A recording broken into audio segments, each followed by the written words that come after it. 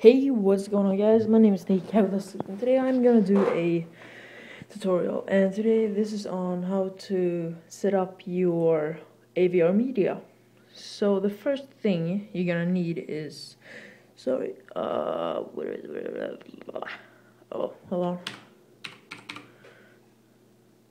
Well, oh, there it is. Well, okay, you need to set up this.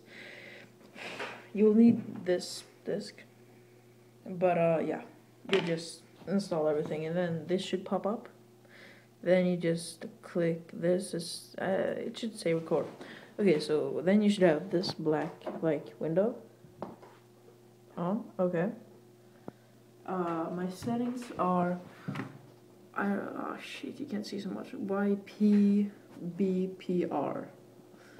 and you should have constant bitrate on, and I actually have 20,000 on, but because my Xbox it's not on, then it's just set to automatic 5,000, and then I have just volume to 90. So I'm gonna try and keep this as steady as I can. Okay, so now we're gonna go and turn on our Xbox. Okay, so here we go. There, it's on. And by the way, to set this up, hold on. There we go. Okay, so basically what you're gonna do is put the wires you get from. Sorry, the Xbox is really loud, but try and hear me. The wires you get from this box, they're gonna be on top, and the wires you get, or the usual wires you get from the Xbox, is gonna be down here. And I have headsets, so yeah, just an extra plug-in. And this is the power cord. This one, it just goes to a regular, yeah, it's that one.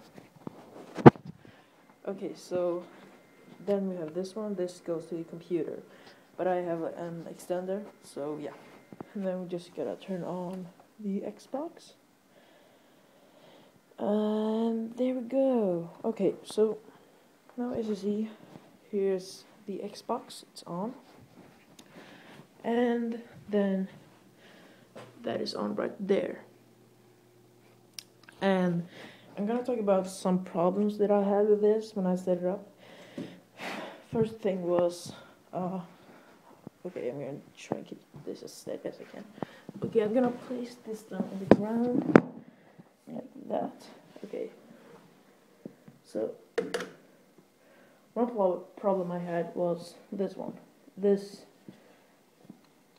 comes like that. This comes in, oh shit. These comes in 2 pieces. So my problem was, they weren't hold up, I got up. My first problem was this one. It wasn't full in. So if you want to call that, it wasn't in properly. So you gotta give it so it clicks like that. Then puts it in like that. Like that. Okay, so that was one of my problems. Some other problem was with the USB and stuff. And by the way, you have to download some drivers. That was also a problem for me. But yeah, so I'm gonna show you some what you wanna call that? You wanna videos from how it looks like. Alright, let's get into it. Let's do it. Okay, as you see here, everything looks just great. It's not as laggy as you think it is, or as it looks, because I was just going through 2 Sony Vegases, because basically the format that you are getting out of the AverMedia is a TF file, and so I had to render that in Sony Vegas 0.9 or whatever that was, Sony Vegas 9, and then I'm going into Sony Vegas 11.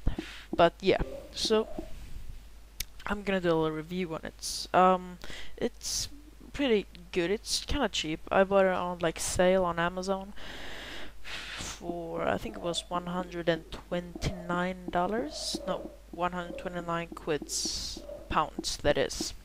So that is pretty cheap in my opinion, and it was like $130 on Amazon.com, but unfortunately I cannot buy from there. But yeah, so I give this a 8 out of 10 because 1 8 because first off, the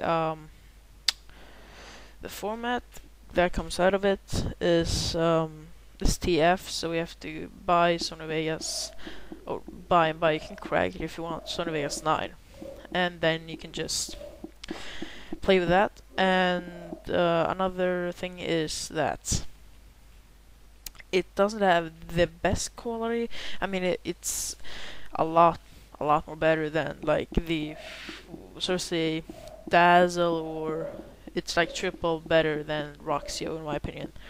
It's just like one small inch step away from the HDPVR. But if you're gonna start off on YouTube like I did, I highly suggest you get this.